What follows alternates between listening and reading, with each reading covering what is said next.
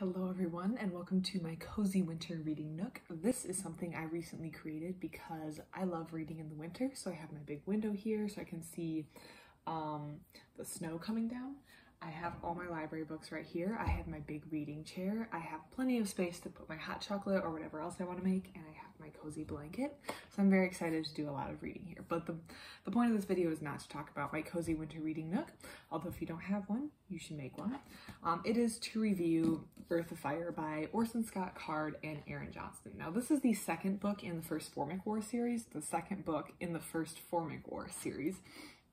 And I reviewed the first one, which is Earth Unaware, a couple weeks ago. So, if you're not familiar with the first Formic War series, this kind of explains all the events that led up to Ender's Game, as in like what was First Contact like. That's basically, this is a First Contact book. That's what I would consider it, or the First Contact series. So it's what happened in the past that led to the events that take place in Ender's Game, which is probably the book that Orson Scott Card is best known for. The end of book one, Earth Unaware, Earth was still unaware, but this was not due to plenty of people trying. For example, we have Victor. Victor is the son of a family that does mining at the asteroid belt. They were some of the first people to encounter or as far as the readers were, some of the first people to encounter the Formics, which is what they're calling them, because of their ant-like appearance. So Formic must be something Latin for ant. So they're calling them Formics.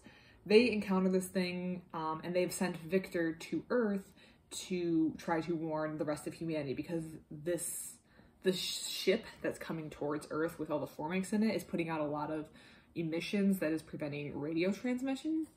So they're not able to tell everyone back on Earth. But they send Victor in a little ship to try to warn everyone.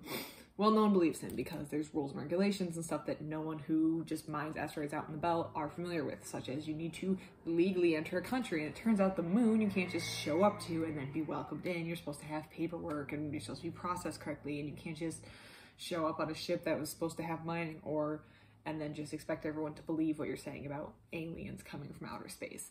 So things kind of go poorly for Victor. He winds up teaming up with, and this is all in the first book, this is a recap of the first book. He winds up teaming up with a young accountant, I think she was, named Imala, who was recently fired because she discovered some stuff on the books that she wasn't supposed to. Some tax avoidance, some numbers massaging, things like that, things that she wasn't supposed to see, which pains the company she works for, which is Jukes Limited, the big rich people in the book's company. She was a very low-level person there, so she was let go. She winds up teaming up with Victor because Imala believes Victor that this is real, but no one's listening to them. Basically, Earth is still unaware. Things are not looking good for their cause because the reader, as a reader, we know what's going on. However, Earth doesn't know what's going on, and for me, it was very frustrating to know there's such danger coming, and also, having read other books, know kind of what's going to happen because of this, and no one's listening to Victor, which is very realistic. If someone just showed up and was like, oh, there's aliens coming, I probably wouldn't believe them either. This book has some key characters that are the same from the last book, mostly Victor and Imala. We also see a huge player in this book who played a minor role in the last book was Mazer Rackham. Mazer is a Maori member of the New Zealand army, military. He appeared in the first book as someone who Whit O'Toole, who leads MOPS, which is like a military, like a paramilitary group that reports to NATO. Whit O'Toole leads that group, and Whit O'Toole had tested Mazer to join his group, and Mazer wasn't selected to join the group, but he's still doing his thing with the New Zealand military, and he's pretty good at it. He leads some special forces, I guess, and he has been sent to China at the beginning of this book to train the Chinese military on how to use some of their new technology that's going to be sold to them, the Chinese military. So Mazer's in China, which becomes relevant. I wonder where on earth things are going to happen, because the third person is a young boy named Bingwen. Bingwen is a young Chinese boy who spends a lot of time studying in the library because he is trying to pass an entrance exam which will get him out of rural China and have a shot at full education. Bingwen is a very, very intelligent boy, like not just smart and observant, but he's very, very, very intelligent, well beyond his years. So we have Bingwen, who's in rural China. We have Mazarekim, who's in China. We have the aliens, which are speeding towards Earth, and no one who is behind the aliens, so all the ships that would have encountered him, all the mining ships, they can't reach Earth with their transmission, and a lot of them are being blown up. And things aren't going well. Well. Well. The name of this book is Earth Afire. And this goes about how I would probably expect someone's real first encounter to go. Maybe not.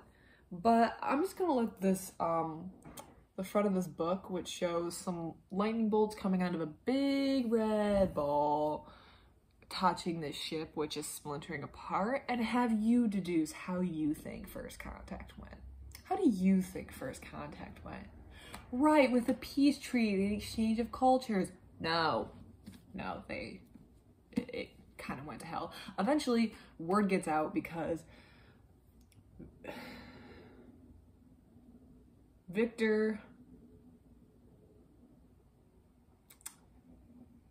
falls in with the right people who make kind of the right scientists, who could independently confirm, who could talk to the right people. So it gets up the chain, and also at that point it's kind of like too late because this thing is basically there, and anyone who can point a telescope in the right direction can probably see it. So basically, no one listened to Victor, and now things are gonna get kind of bad really fast. And yeah, I don't want to go too much beyond that point, just because there's plenty of interest there's plenty of interesting things that happen, and I want to leave that to you, the reader, to discover. I think what I've set up to this point is pretty fair. If you pull this book off the shelf at your library or bookstore and you see a big red thing zapping apart a ship, you're probably going to deduce that first contact did not go with an exchange of cultures and a peaceful greeting. Things kind of went, yeah, to hell real quick. So, first Formic War series. Second book, very, very good. I really like it. I think if people are going to complain about it, they're going to complain about two things. First of all, there's a lot of things that are convenient, or if not convenient, just a lot of coincidences to get people in the right spot. But I can also think about it this way. You could say, well, this character met this character, and that's super convenient. But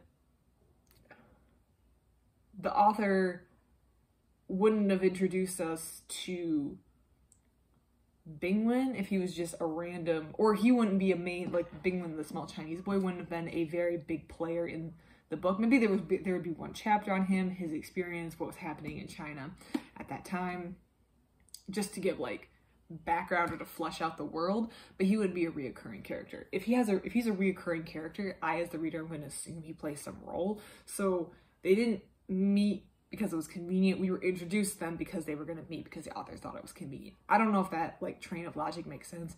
I'm not worried about the plot conveniences. There were more plot conveniences than just like characters meeting that were like, but I was getting the story I wanted, so I looked past them. And the second thing, which I'm going to warn you, make sure if you're enjoying this book to have the third book ready. If you do not like cliffhangers, this book ends on a huge cliffhanger, and I think that would probably upset a lot of people. I do not mind cliffhangers, particularly if the series is finished and I can easily go to my public library and pull one off the shelf when I'm ready to read the next one. But if you're someone who does not like cliffhangers, make sure you have book 3 right there, ready to go, just because if you finish this one and then you're gonna have to wait a long time to get the third one, you might be a little upset. Those are the two things that I think I could see people really disliking about this book, but overall, I liked this book.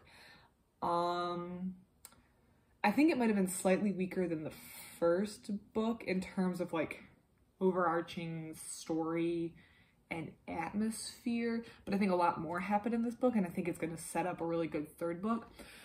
I will say the first and second book I actually had read like 5 or 6 years ago. Oh my gosh. 7 years ago? Oh, before I went to college. I'm so old. I read this a long time ago. Yeah.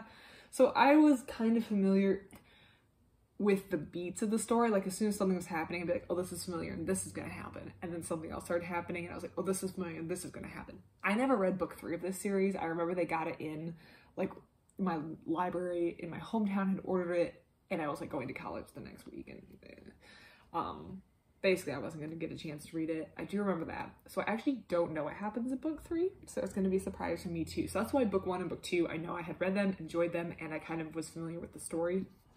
So these reviews of them haven't been from a first time reader perspective, but book 3 is gonna be completely new, so I'm interested in seeing where they go with this. I'm reading this book concurrently. Well, I'm reading the first Formic War series concurrently